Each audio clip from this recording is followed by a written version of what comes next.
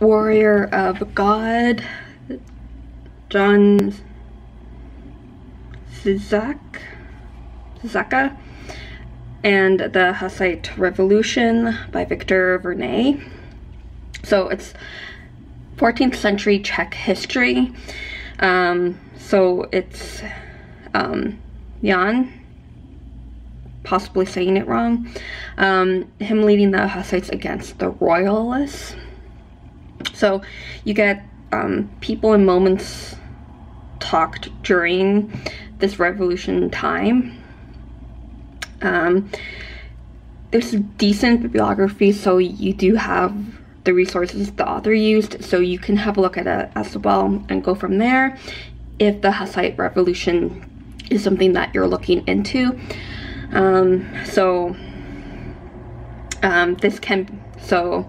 This can be a good source for like Czech history or like the Hussite Revolution if you're focusing on that. So it's good for like those doing the revolution or just the Hussites in general, though this is a specific type of book.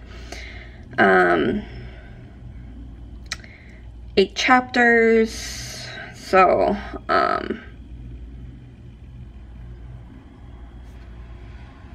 so you got like a map of the time, like the Czech lands.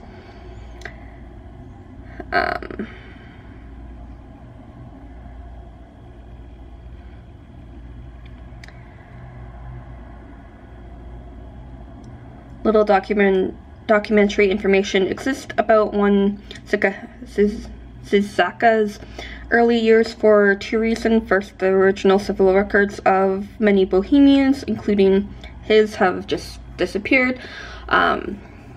So that can may cause an issue if you are using this as a resource. But well, the author is trying to piece together his early life, but he's making that statement saying if you are focusing on, like, say, him, you're gonna get an iffy early on about his life. The permanent loss of church books and registers and court records was one of the unfortunate consequences of the Hussite Wars, in which he played such a leading role. Secondly, the Counter-Reformation witnessed the intentional destruction of genealogical data. The exact date of his birth is unknown, but best estimate seems to be circa 1360.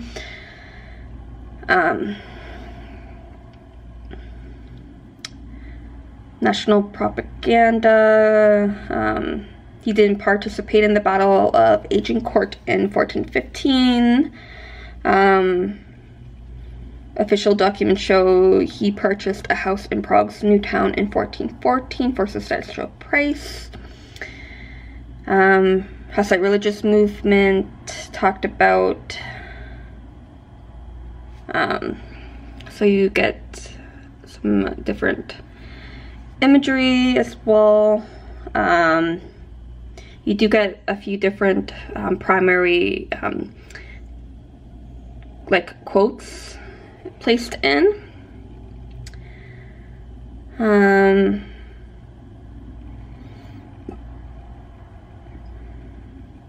Prague Manifesto.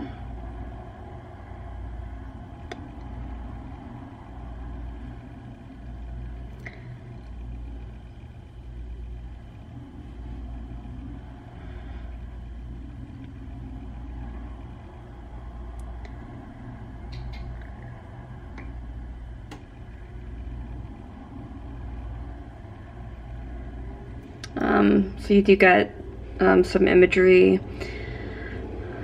as well.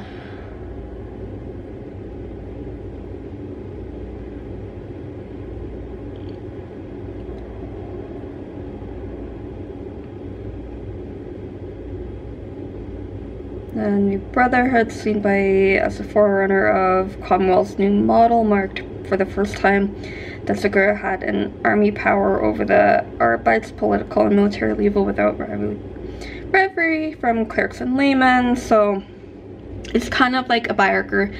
You get part biography, part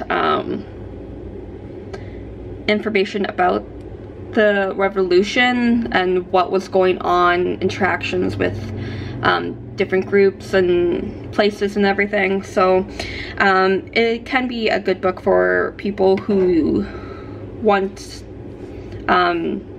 information about the Hussites, the revolution, or specifically him. If you are doing something where you're picking out a person, this book can be a great starting point